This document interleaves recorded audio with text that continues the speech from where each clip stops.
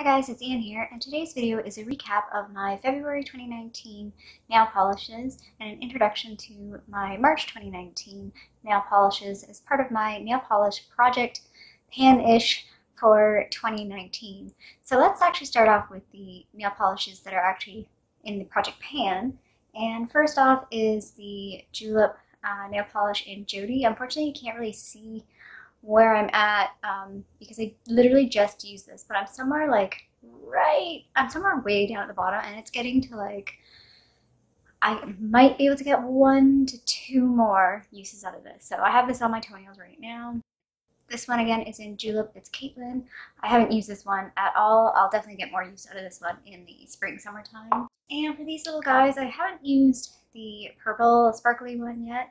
But I have used both of these ones a couple of times, although when you look at them, you would never tell, because I don't know, it's very sheer, so I don't know if I'm ever going to be able to finish those. So for the February polishes that I'm keeping, the first one for sure that I knew I was going to keep anyway was this one in Lupita by Julep. This is what it looks like. I'm somewhere down here. You know when I like a polish is when I'm have a lot of usage out of it, and that's what Lupita looks like. The second one, which I'm a little sad that it kind of came up so early in the year because it's way more of a summertime one for me, is this Sally Hansen Extreme Wear Nails in the shade Crushed. It's this really nice orange shade. It's a very it's got, this is what it looks like on the nail thing. It's got a nice pearlescence to it, so it looks really pretty. Got some nail polish on the finger. And then this might be my perfect nude. It is the Sally Hansen Extreme Wear in Bare It All. It's just this one. And this is what it looks like on the little card. Oops. That's what it looks like on the little card. This is my perfect nude. It's like a nude that looks okay. Like a lot of nudes will look like, I don't know, jaundicey or weird. The color tone is not right. That's the perfect nude for me. So one that's still on the fence for me is this Hartley nail polish from Julep. It's really pretty. It's like a glitter nail polish. You can see I'm somewhere, if it'll focus on it. Yeah, so you can see I'm somewhere around here-ish. This is one that I'm still on the fence about. I actually really like it, but again, the hearts throw me off, and I realize there's not a lot of hearts in it. You could probably pick them out. And the conundrum with this is because it has the hearts, I feel like I need to wear it in February. But I think Valentine's Day is dumb, so I feel like it's cheesy wearing this on Valentine's Day, so I tend to not wear it. I really should just wear this any time of year, and I probably would get more use out of it, and I do like it, so. But I'm still on the fence because it's is this really necessary? If I'm only going to use it here and there, and I don't love it, I don't know. We'll see. So just to show, that's what Hartley looks like on the nail card.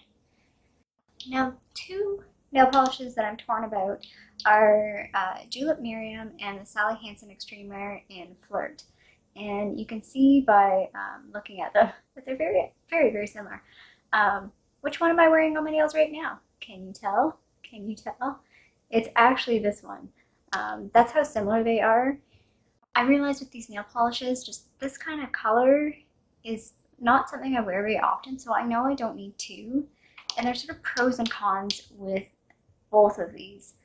I like the tone of this one a little bit better. It's more of a vampy. It's got a bit more reddish to it, if that makes sense.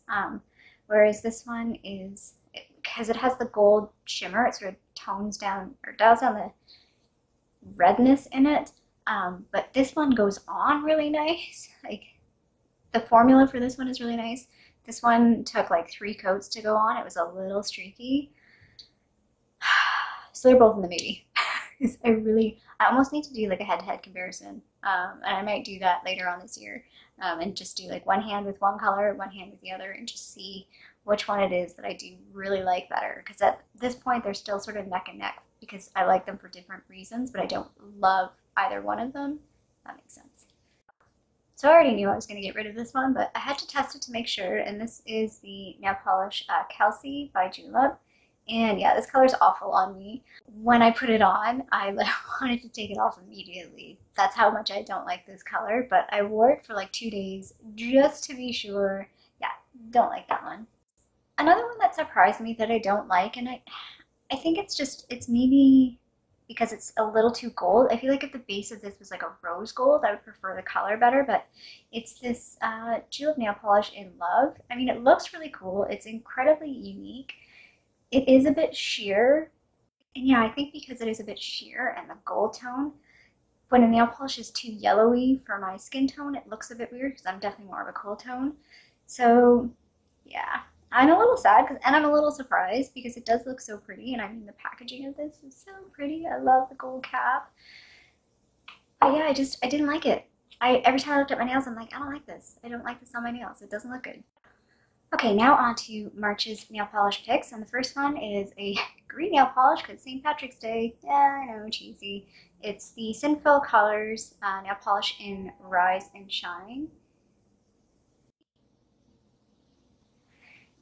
And this is what it looks like on the nail card. So you can see on the nail card it's matte. I don't know why it does that. I have another Sinful Colors one that's a little bit matte as well.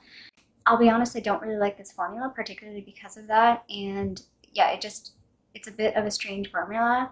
It's a bit streaky.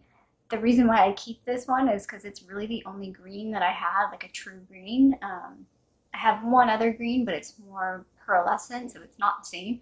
So I keep this one because it's good for like nail art and stuff. But in all honesty, I probably will get rid of this one because I think I want to find a better formula in like a true green color.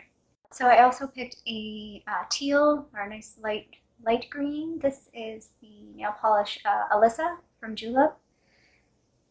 So that's what that one looks like there. And you can see I've used this quite a few times because I'm right about there. I think I'll probably keep that one. I do have another similar color in that Color Workshop stuff that I got in December. There's like a Robin's Egg Blue in that. So they're similar but not the same because this one's more green for sure.